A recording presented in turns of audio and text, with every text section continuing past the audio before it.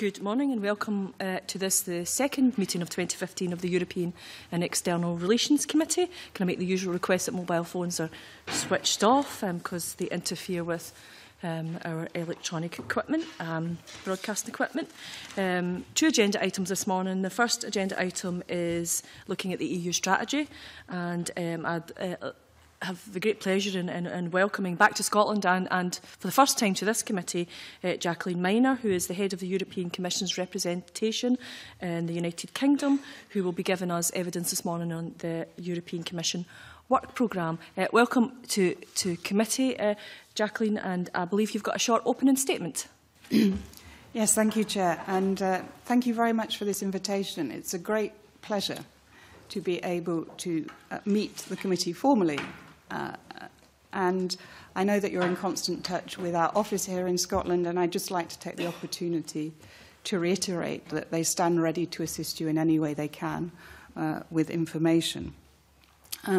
What I had planned to do was to speak briefly to perhaps some changes in the way that the Commission, in its new formation, following the appointment of President Juncker and his team of commissioners, how it intends to go about business in the next 5 years, and then briefly refer to a number of the key initiatives, rather than running through the entire work programme, because I have had the advantage of seeing the detailed notes provided by your Secretariat and the responses to them. So obviously you're quite familiar with the content of the work programme. If you cast your minds back to May 2014, the European Parliament election slogan was, "This time it's different." And I think the question that still probably lingers in people's minds is it really different? And if so, how? But I think in many ways it has been different. The appointment of President Juncker did emerge as a result of the European elections. He was the candidate put forward by the political group that emerged as the largest in the European Parliament, and that argument eventually carried the day in the Council of Ministers. And then when you look at his fellow commissioners, the other men and women appointed to serve in his college, you see that there are 5 former prime ministers, 4 deputy prime ministers, and 19 former ministers. And I think that's a mark of the importance that member states now accord to their representatives or to the persons that they appoint to the European Commission. The average age is 49, which is younger than many governments. And in particular, if you look at the vice presidents, and I'll come back to the vice presidents, their average age is 43, which is a quite significant change from previous commissions. President Juncker has made it clear that he intends his commission to be more political, more top-down, and more focused. He has talked about being big on the big things, smaller and more modest on the smaller things. That was in his own personal political manifesto that he presented to the European Parliament before they endorsed his appointment.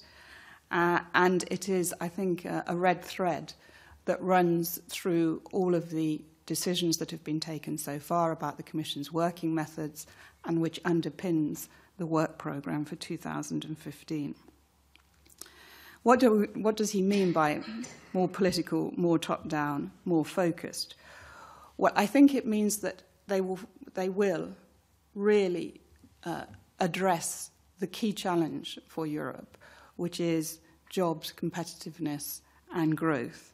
And that is reflected in the 10 priorities which President Juncker put to the European Parliament.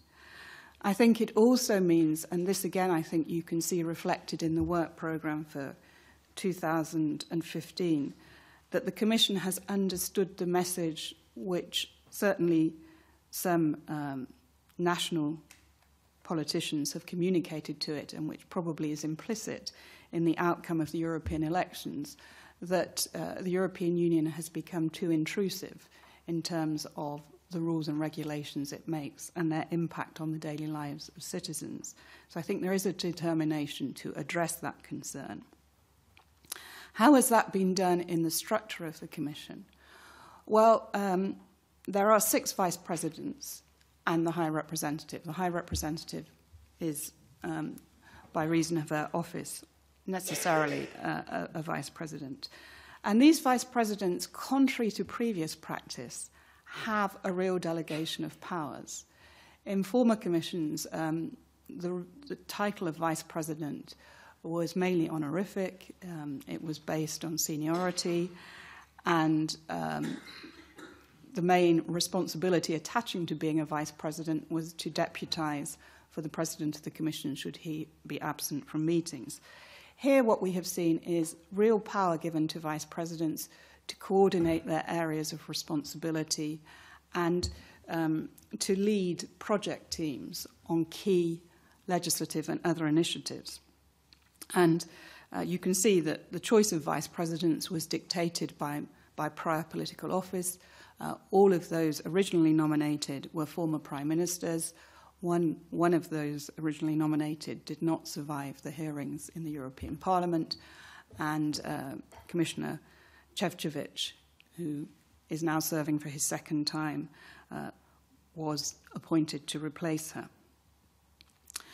I think it's also worthy of note that when they were appointed, the words "for now" were attached to the announcement of their appointment, which carries with it the possibility that at some time in this commission there will be a reshuffle, which is not the practice, or has never been the practice of commissions so far.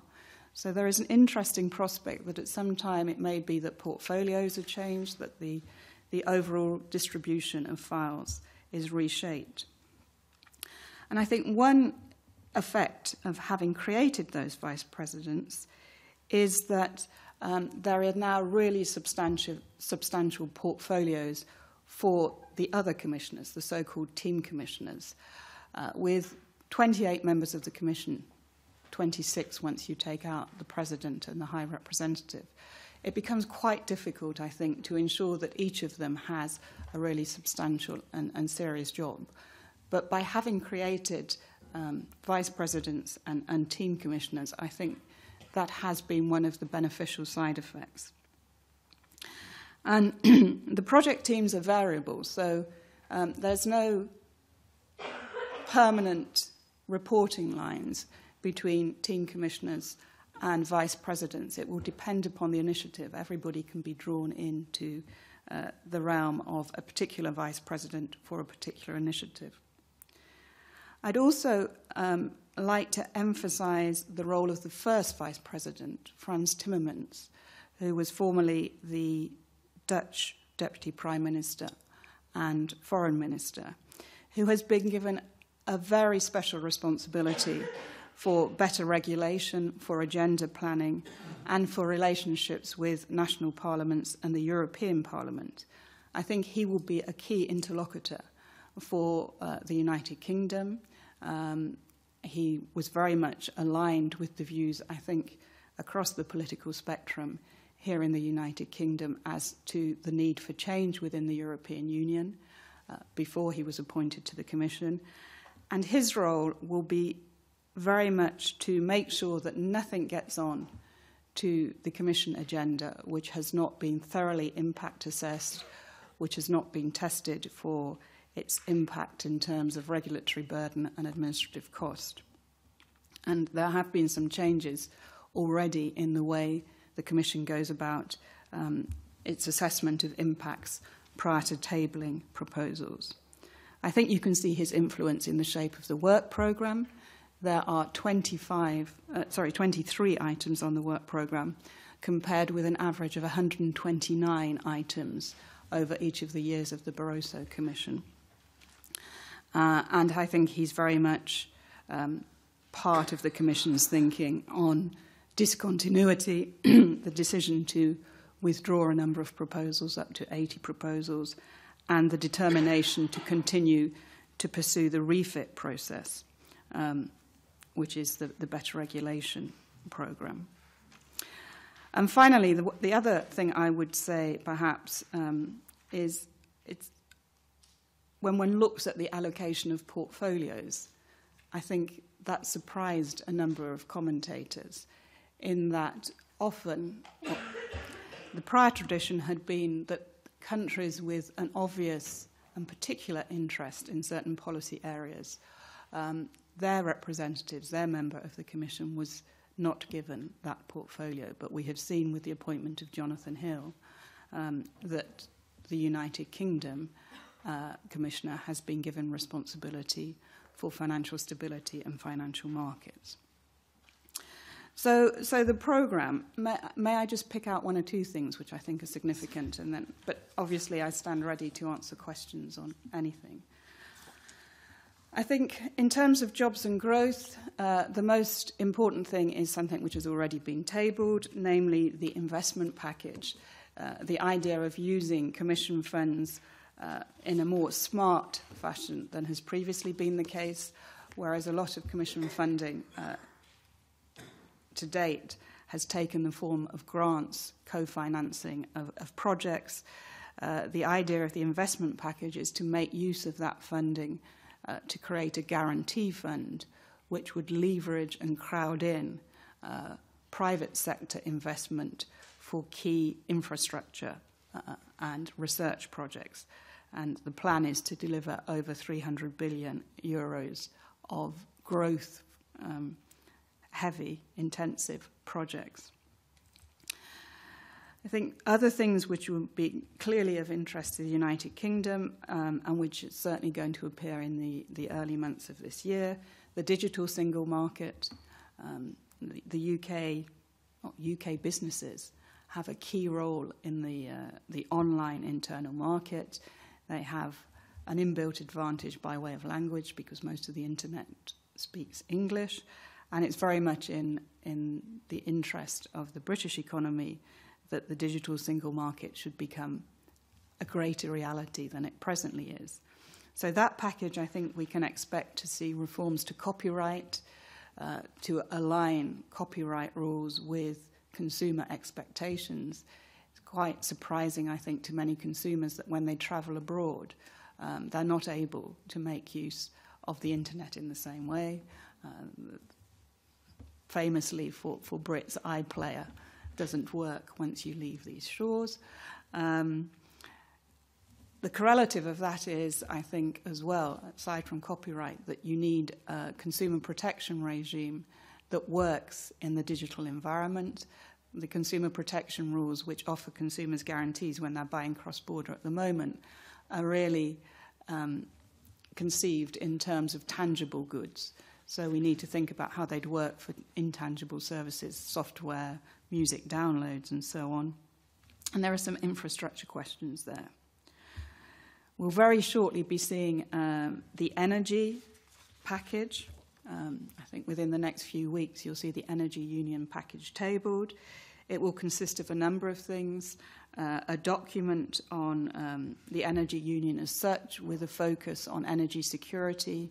How are we going to ensure that the European Union retains its autonomy, or at least secures as far as possible its autonomy in energy? It will also relate to the completion of the internal market, decarbonisation, better energy efficiency, and investment in research and development of alternative energy sources. The single market. No, the work will press on with the single market. That won't necessarily be legislative. There may be some selective legislative proposals, I think, in relation to business services, again an area in which the UK has significant interest given our service-based economy. Capital Markets Union, the project which Lord Hill will be very prominent in. How can we now, having had 5 years of restructuring, re-regulating the financial markets, ensure that they work to support the real economy? How can we connect the capital, which everyone says is available within the European Union, with the businesses who need it to grow and to scale up? And I think we'll be seeing a consultation document again around Easter. And finally, perhaps on trade, again, a British priority, there will be a big push to conclude the discussions and the negotiations on the Transatlantic Trade and Investment Partnership.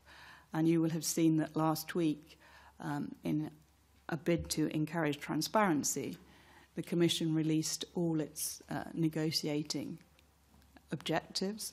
It released documents encapsulating its negotiating objectives and also some of the draft texts which it has submitted to the American side.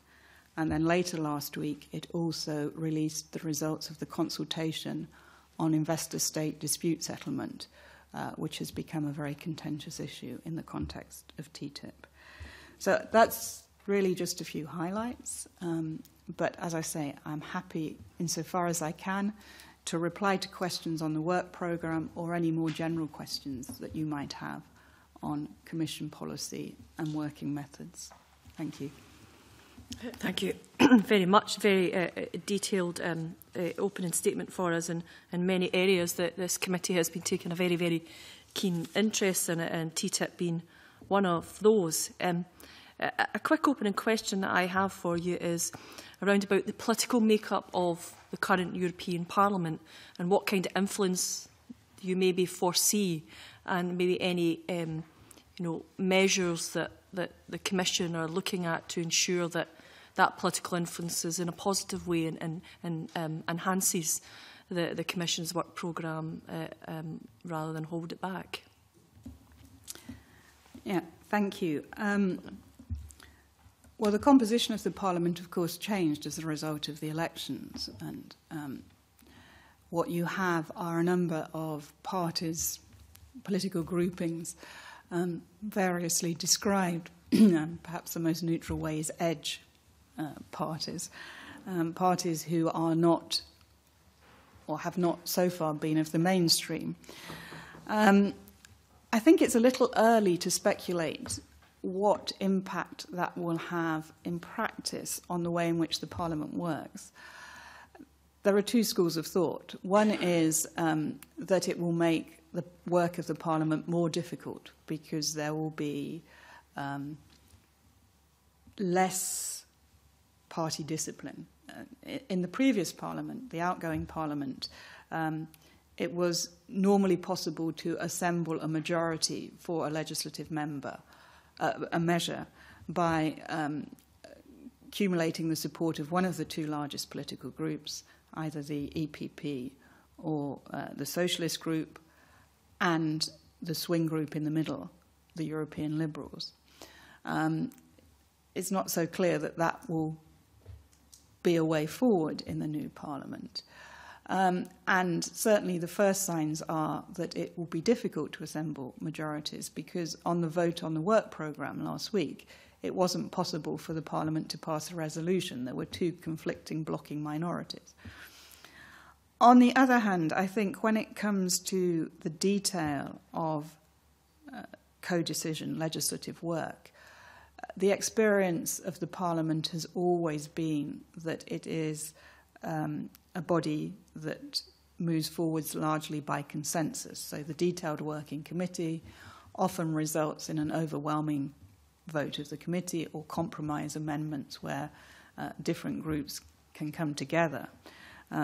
That may not always be optimal in terms of legislative clarity or drafting, but it does result in progress in terms of the legislative procedure.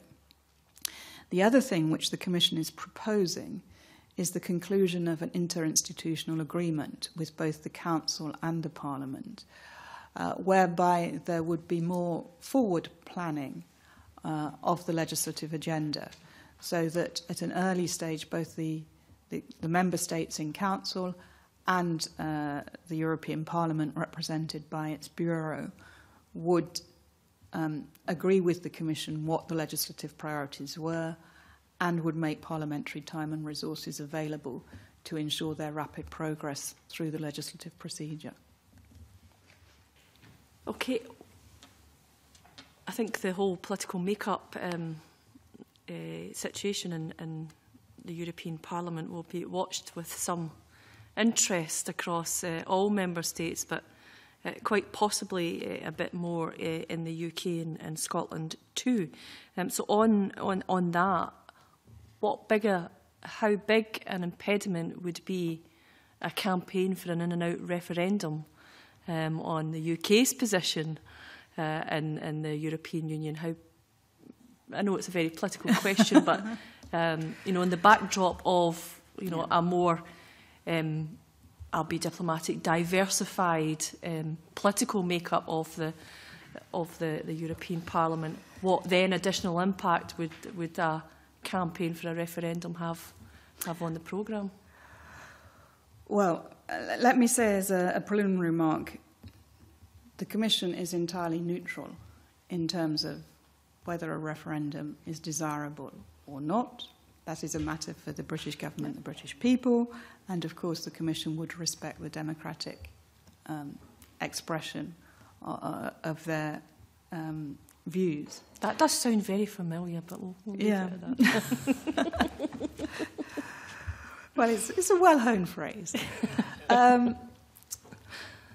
In practical terms, I think, first of all, we have to know what are the reforms that a British government would seek before returning to put the question to the electorate in the form of a referendum.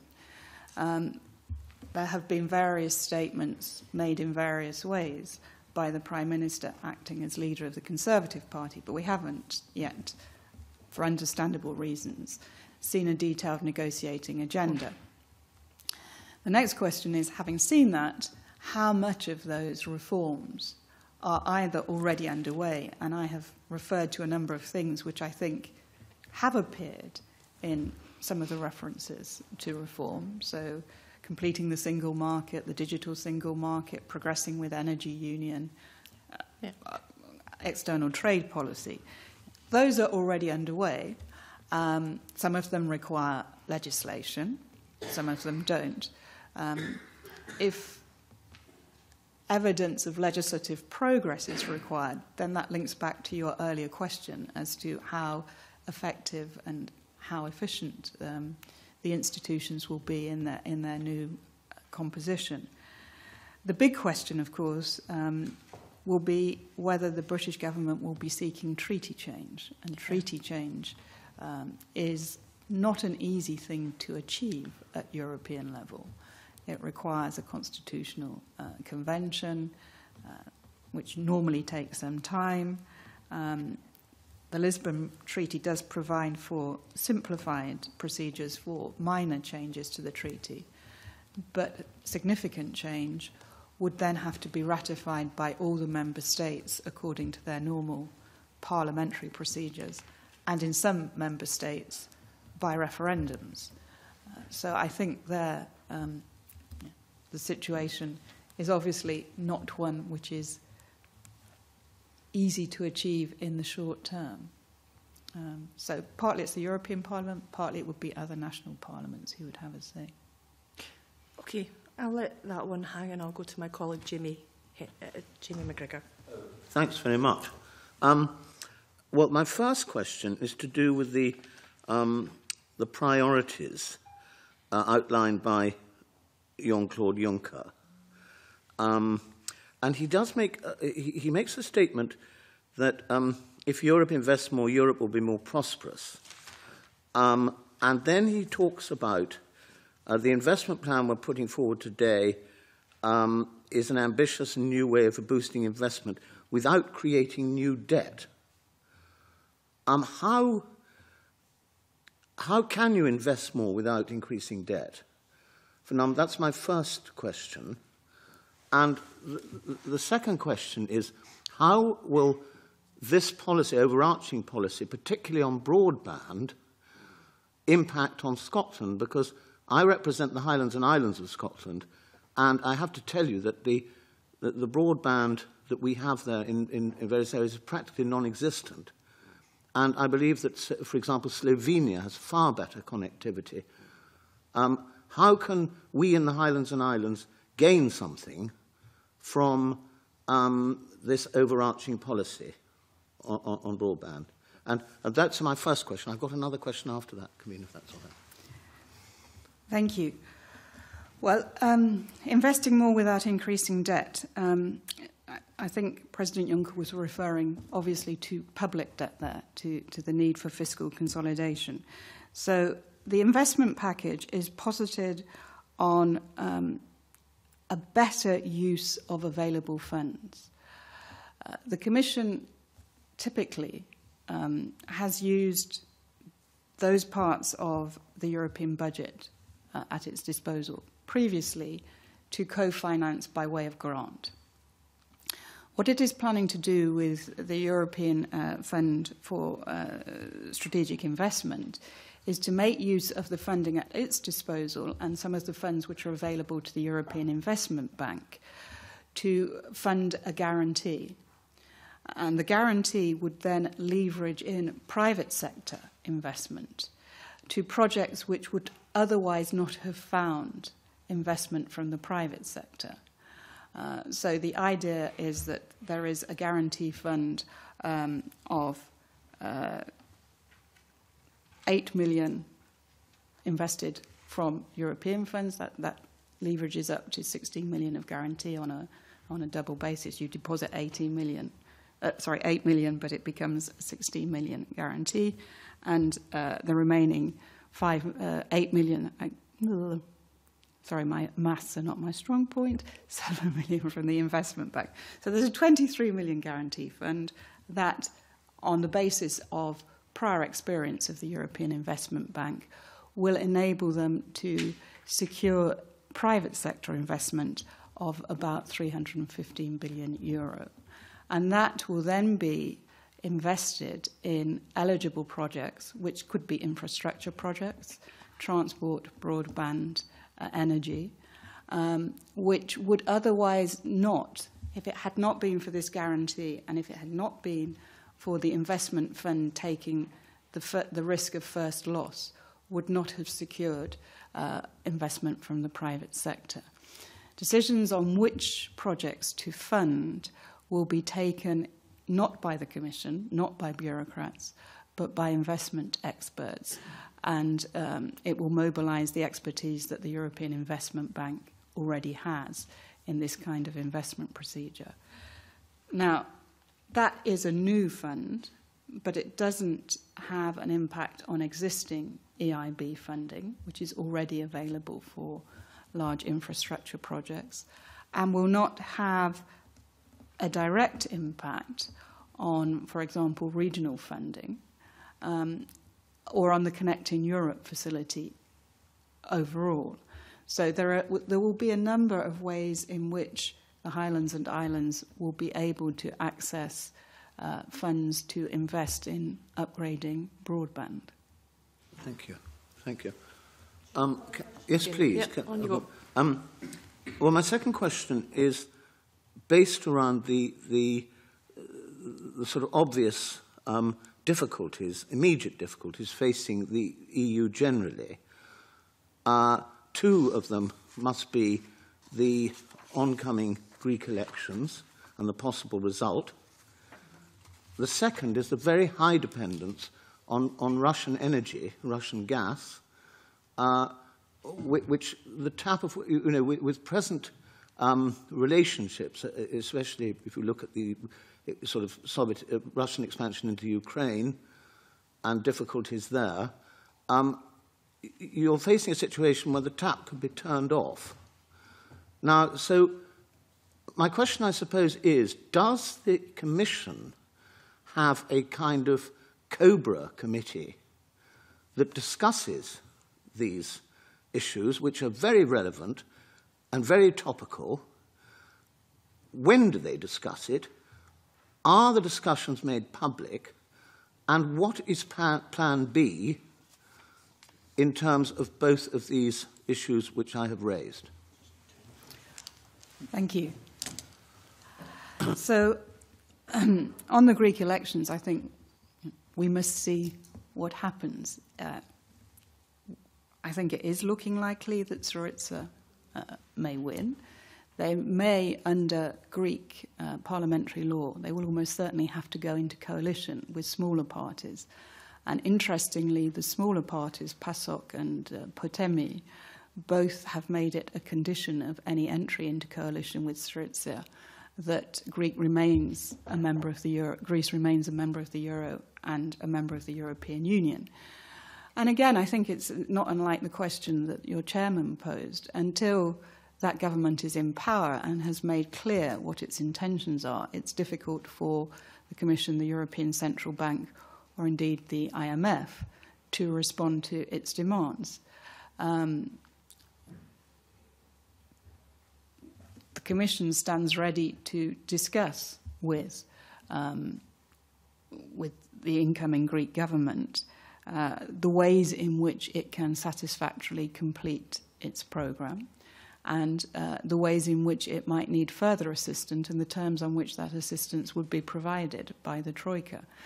The Commission obviously is keeping a very close eye on what happens in Greece, but I don't think it has anything quite akin to the Cobra Committee, which is preparing its response in advance of the outcome of those elections. There are regular meetings between Commission officials and Greek officials. The programme continues. The reforms in the Greek administration are still underway in terms of reducing the size of the public sector, structural reform in Greece. So I think this year Greece is on course for the first time to produce a structural surplus. It was projected to have a significant structural surplus in 2015. That may change with an incoming government. But some of the signs were actually rather positive at the point when the election was called. So we will have to see what happens. On relations with Russia and energy security, Vice President Shevchevich was in Moscow last week talking to the Russian authorities.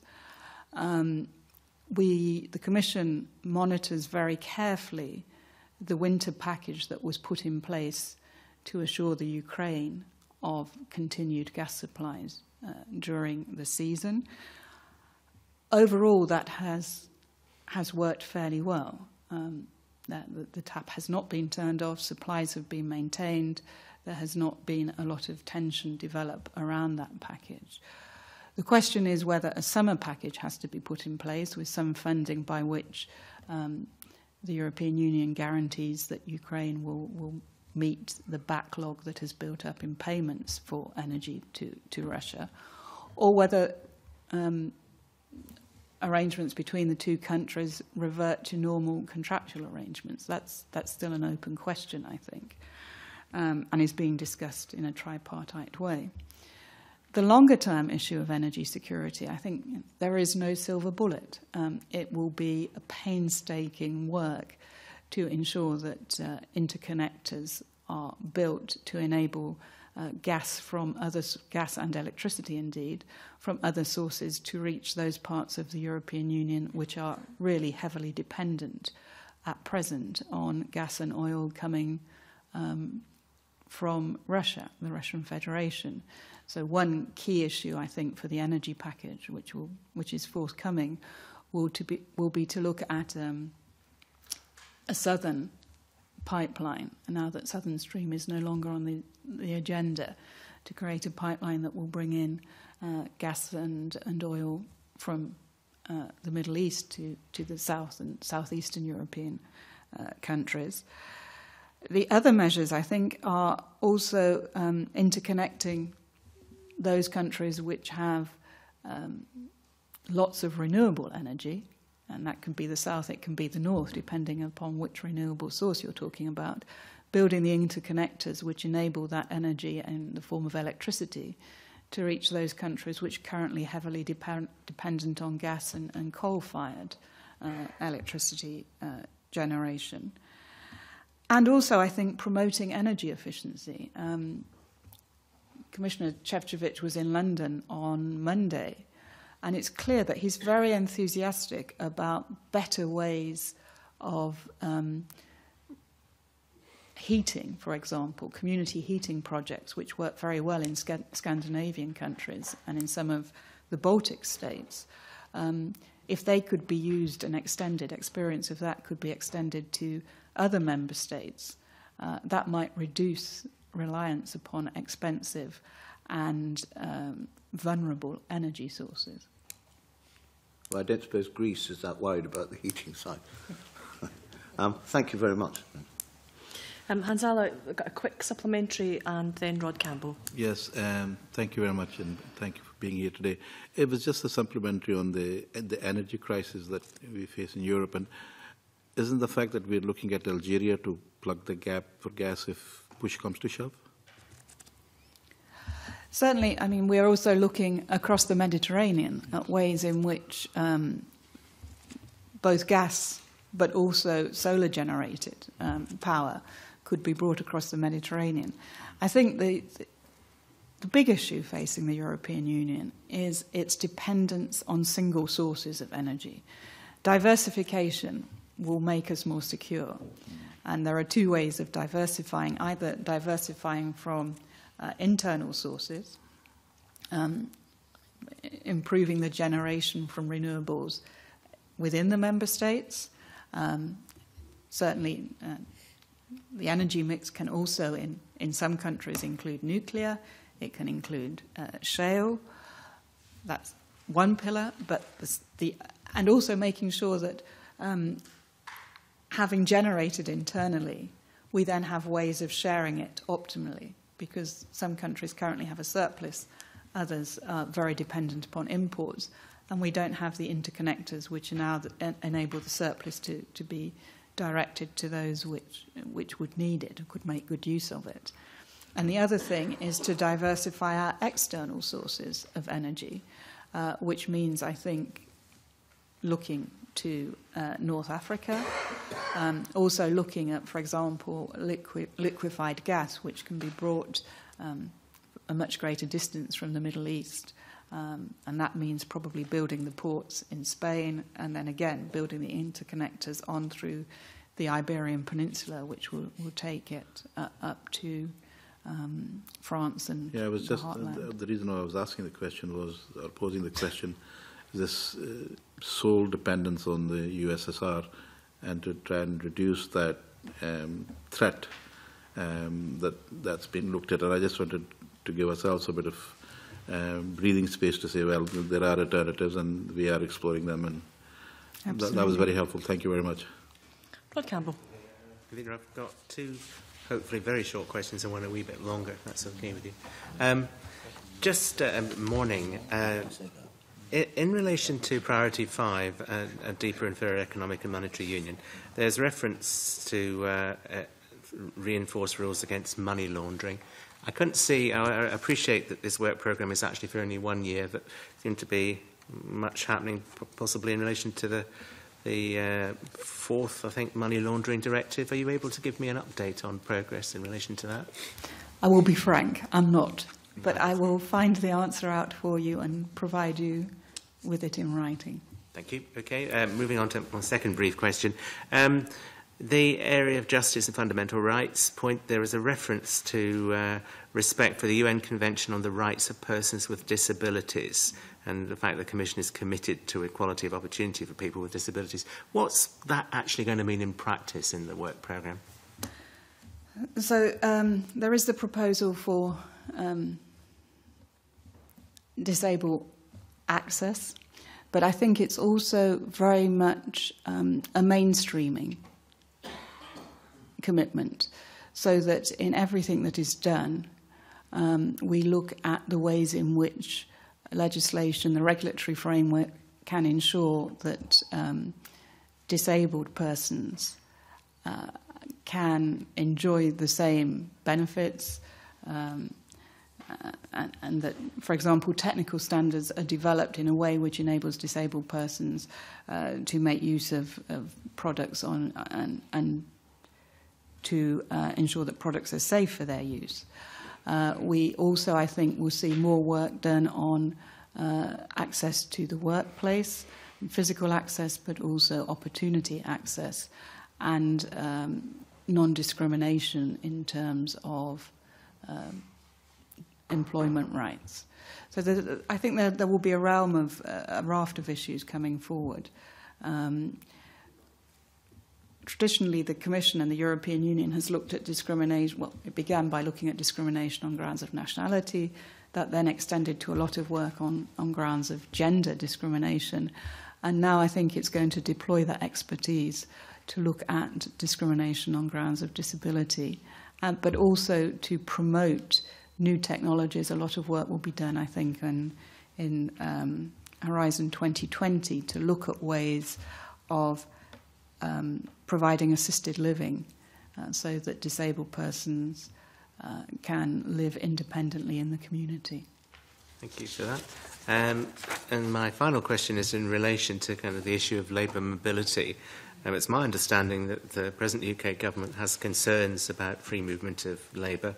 This particular part in relation to the internal market with a strengthened industrial base makes reference to the fact that it's important to support labour mobility, especially in cases of persistent vacancies and skill mismatches, including across borders, while supporting the role of national authorities in fighting abuse or fraudulent claims. Could you just add to that and just tell me a bit more about where the Commission is going with this? Well, the Commission has always said that the free movement of persons is one of the 4 pillars of the single market, alongside free movement of goods, freedom to provide services, and the free movement of capital. And it's evident, and I think the Prime Minister acknowledged this, the Foreign Secretary acknowledged this in a speech yesterday, that some member states are confronted by very serious skills shortages, and the economic theory underpinning free movement of persons was always that those skill shortages could be met by people with the necessary qualifications moving from one member state to another. So I think that's reflected in the work programme. And President Juncker, I think, has on a number of occasions made clear that from the Commission's perspective, free movement of persons is a fundamental right and a fundamental value to which much importance is attached by European citizens. Having said that, the Commission recognises that any abuse should be confronted and pursued with vigour by the Member States. And I think we are going to be looking at the legislation to ensure that the provisions enable the Member States to tackle abuse, and also to perhaps put in place measures by way of information sharing, comparing best practice, that enable abuse to be tackled more efficiently and effectively. Now, I think there is a separate issue as to changes that the United Kingdom government might want to see in the substantive provisions governing the coordination of social security systems, which the Commission would not necessarily characterise as addressing abuse. I think they're parallel work streams. And I go back to my previous answer, which is I think the Commission needs to see detailed proposals from the British government before it can give a detailed response. Okay, thank you. Okay, Billy Coffey. Thanks very much, Convener, and good morning to you. I wonder if I might try 2 questions, Convener, if that's possible. One on the digital single market, and the second one on a more general question about how Europe aims to reconnect or connect with its citizens. On the digital single market, Mr Juncker tells us that if we create this digital single market, we can generate €250 billion worth of additional growth, creating hundreds of thousands of new jobs. And that's certainly being big on the big things, as you said in your opening remarks. But we also know that the infrastructure budget for things like broadband that was mentioned by Jamie McGrigor was slashed from about 9 billion to £1 billion. So the question I have is, how can we have one if we don't have the other? It's a bit like having service stations all over Europe, but poor roads linking them, in a sense, to try and introduce an analogy. So how can you have that kind of level of investment in the digital single market if we take our eye off the ball on the whole infrastructure that delivers and drives it? Well, you're right in that some of the money to create the guarantee fund, which I referred to earlier in the context of FC, was taken from the Connecting Europe budget. But I don't think that necessarily means, and it's certainly not the Commission's intention, that there should be less funding available for infrastructure, digital infrastructure, essentially broadband. The Commission's view is that it would be a better use of that money, and based on its observation of the market, be a better use of that money to use it to bring in private investment for digital infrastructure than simply to fund it directly by way of grants. You get, to quote the vernacular, more bang for your buck if you use it by way of guarantee than you do if you use it by way of direct financing. There is also, of course, still funding left within the structural funds, which can, in certain circumstances, be used for infrastructure, including local broadband. But I think the view of the Commission is that digital is an area which does attract private investment. There may be some infrastructure which, because of its nature, because it's on the periphery, it's serving rural communities, is not as commercially attractive to private investors as cabling a big city would be. But with a little assistance, particularly this first loss assistance, where the Commission the European Union's guarantee fund would take the first loss, that will be enough to bring in the private investors.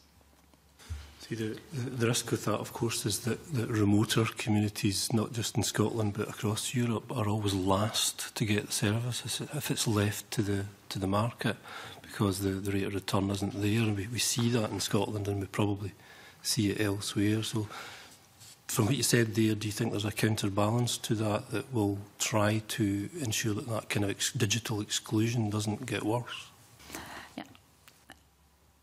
What FC is trying to do is to improve the return on investment in a way, or to return or to adjust the risk analysis that an investor would do before committing funds, so that the downside risk for the investor is reduced, because they are certain that any loss will be incurred first and foremost by the guarantee fund and not by the private funds.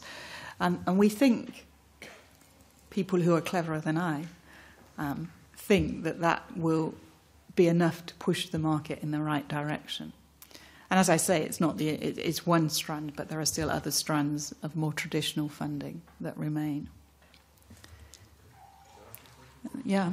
Do you want me to answer the other question? Yes, it's about connecting with the ordinary citizens of Europe and how you plan to do that. I mean, if you look at the European Parliament's website, and indeed the Commission's website, the public-facing website, they're not exactly aimed at the ordinary citizen, in my view. They look as though they're designed by officials and aimed at academics.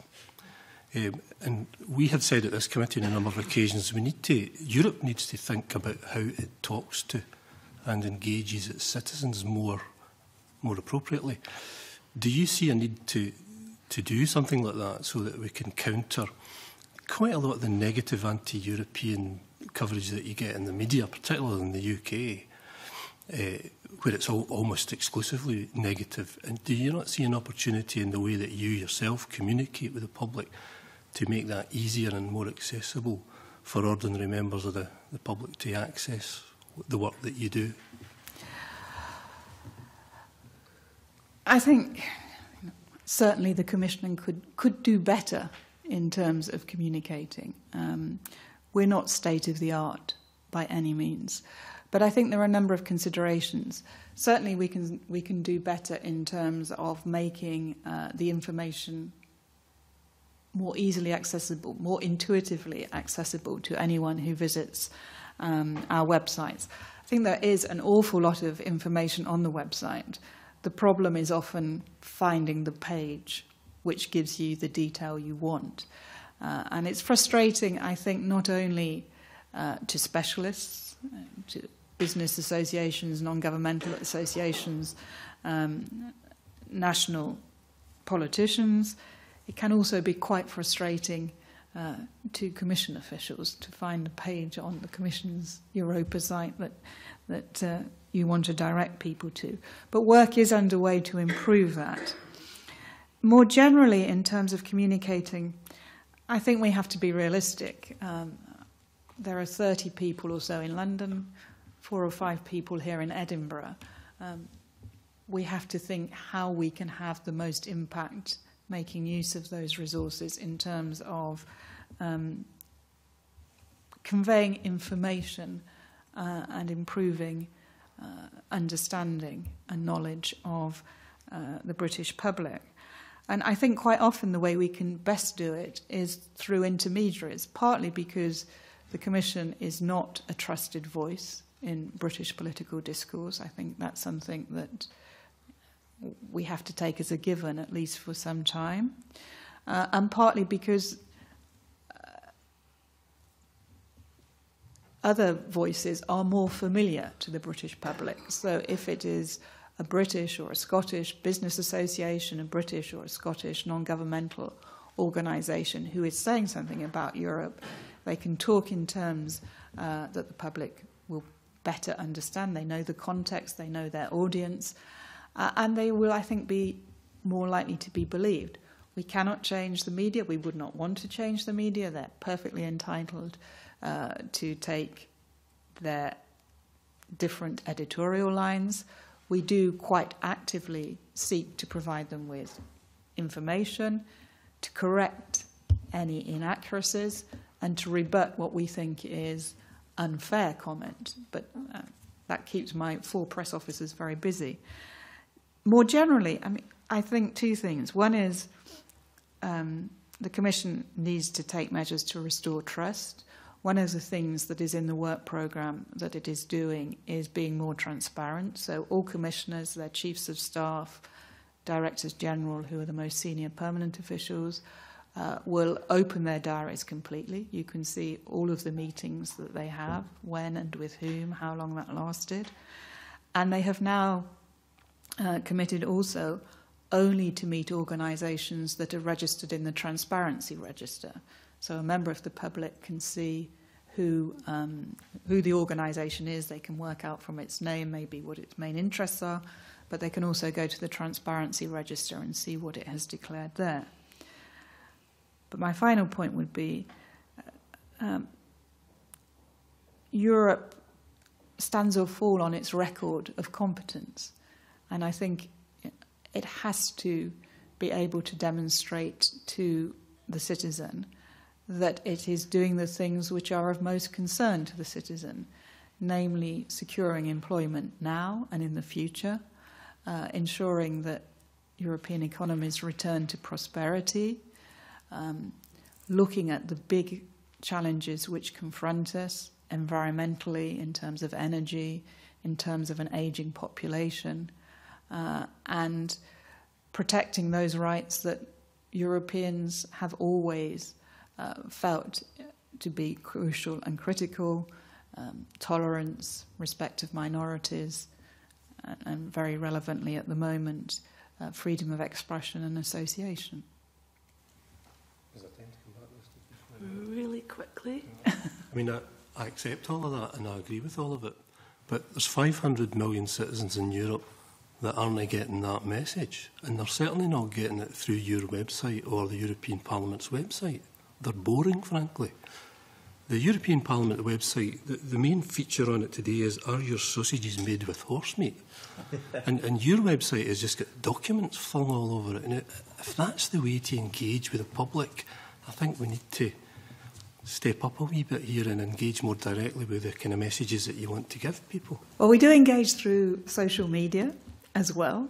And I We have actually in London just started a big project to completely revamp our website, but that's a promise. So I hope next time I come back, it will be less boring. I'll try. Thank you very much. Okay, Anne McTaggart.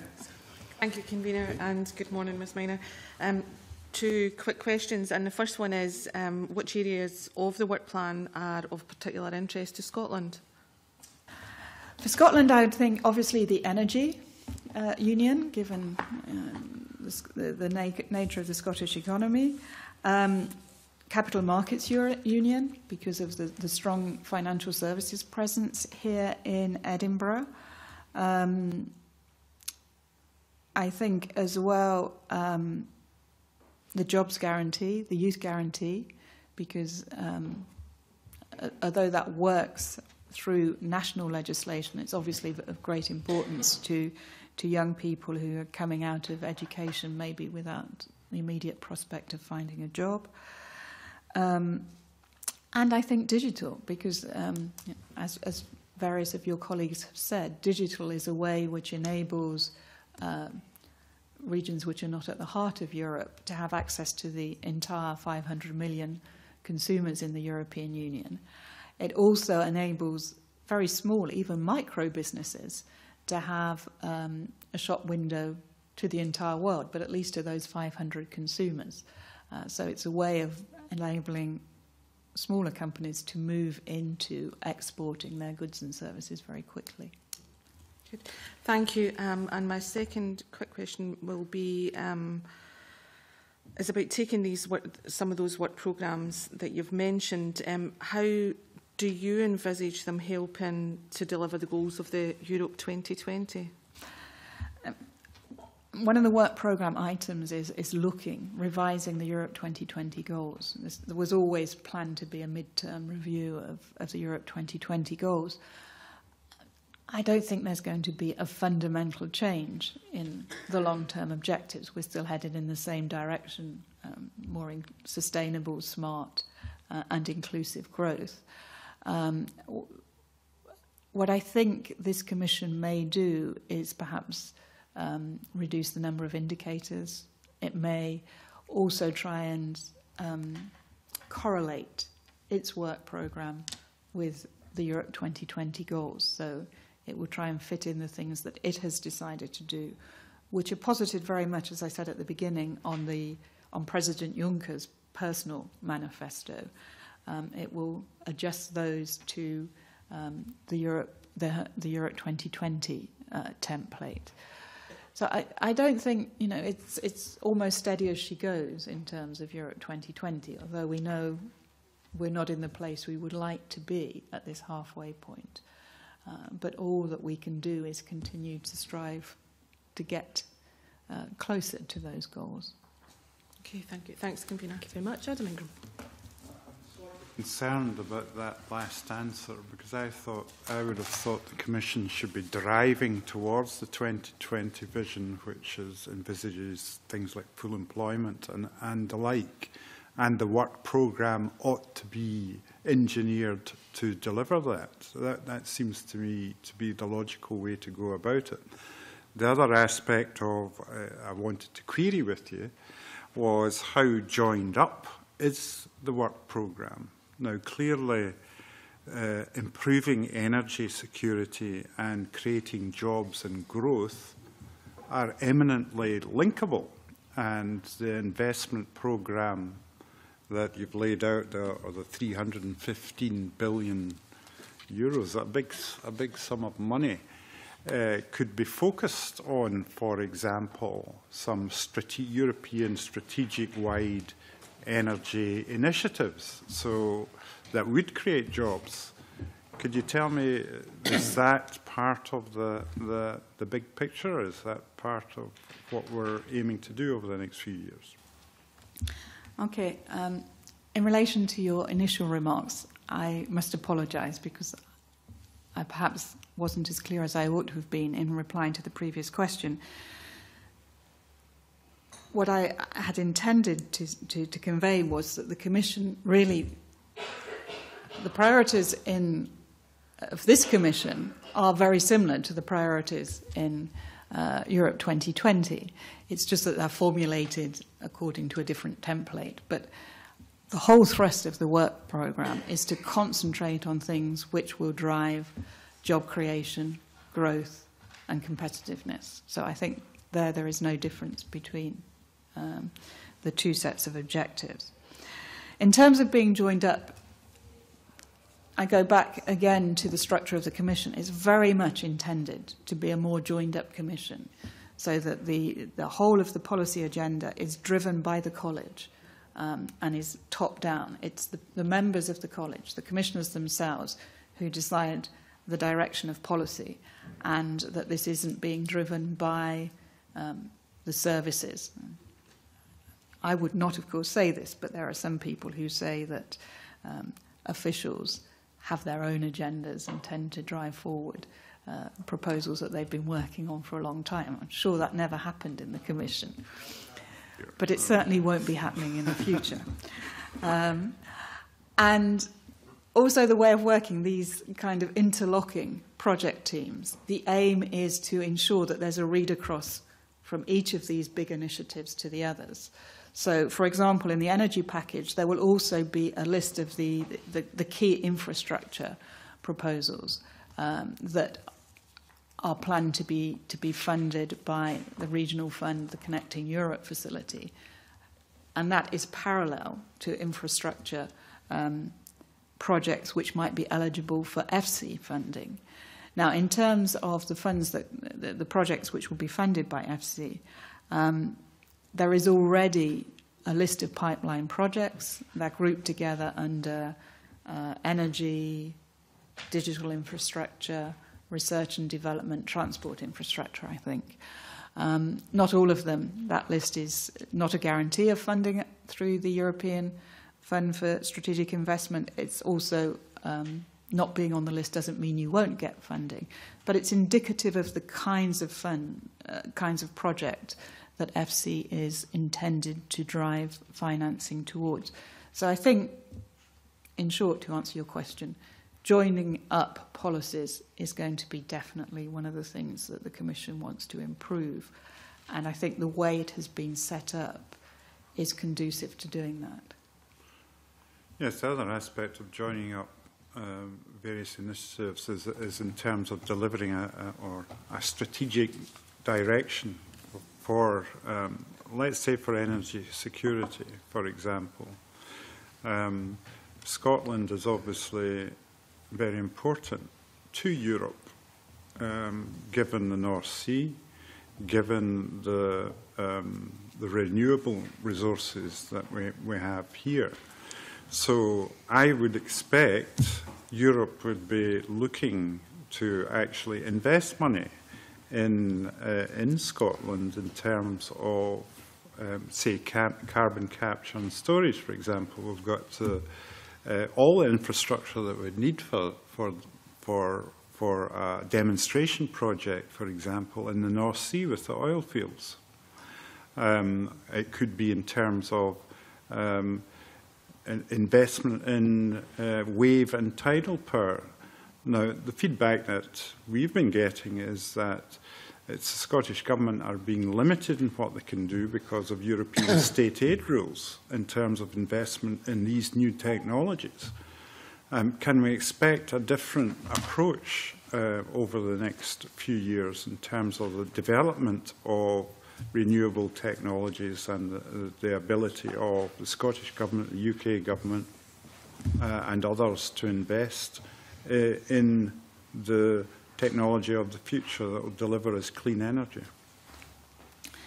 The Energy Union, which I think is likely to be tabled in the next month or so, one of the 5 dimensions of the communication will certainly be research and development, and it will be looking at ways in which we can encourage greater investment in research in clean technologies, sustainable technologies.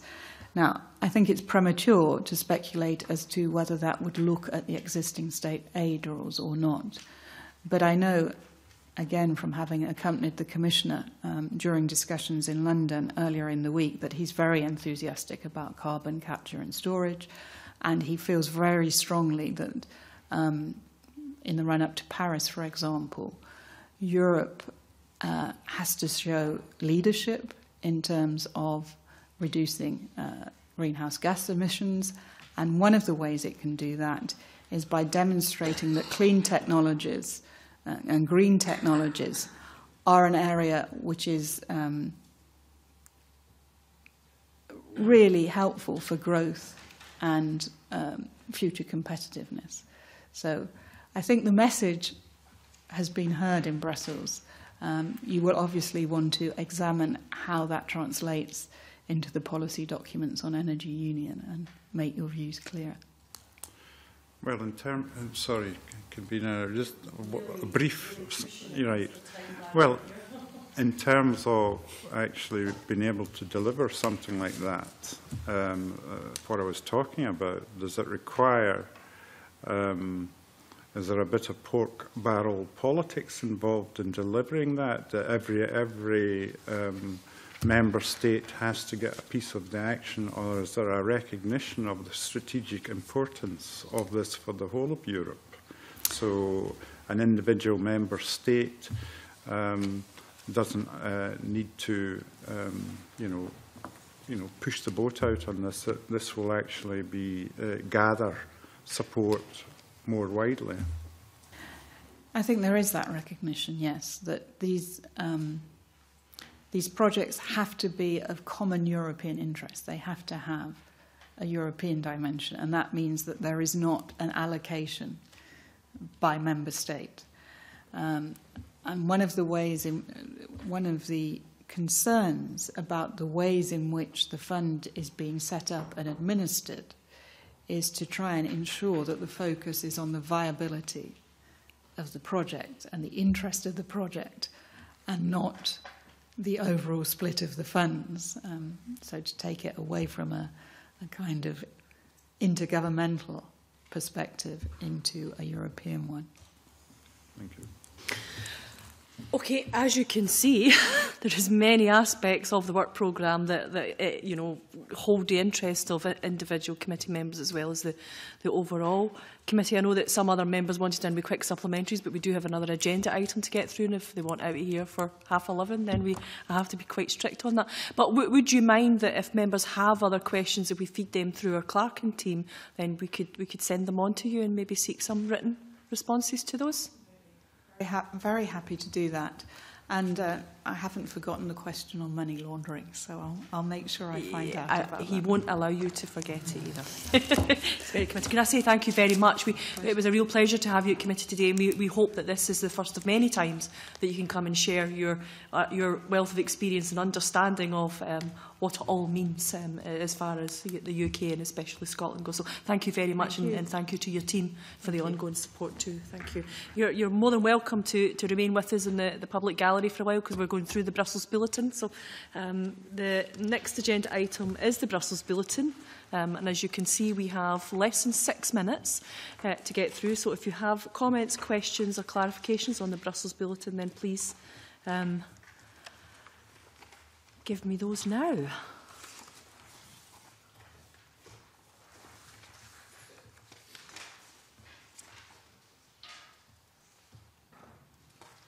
Billy Coffey. Convener, yeah, thanks very much. Do you recall at previous meetings where some of the members had requested more summary information about the kind of investments that the European Union is making in particular areas, and for us to ask for a wee summary of that to be perhaps attached to this document? Is there ever going to be any sight of that in the bulletin itself, or would that be something separate that we would have to ask to be given to the committee? I think it's important that we can see some of the beneficial, positive programmes that Europe is driving and delivering, particularly for Scotland, but for elsewhere too. Yeah. That would be very helpful. I think that might be additional, but we can certainly chase that up for you again and just see what's happening. It may be the break over Christmas and things have pushed the timeline on that a wee bit. Thank you. Yeah, certainly. Jamie McGregor.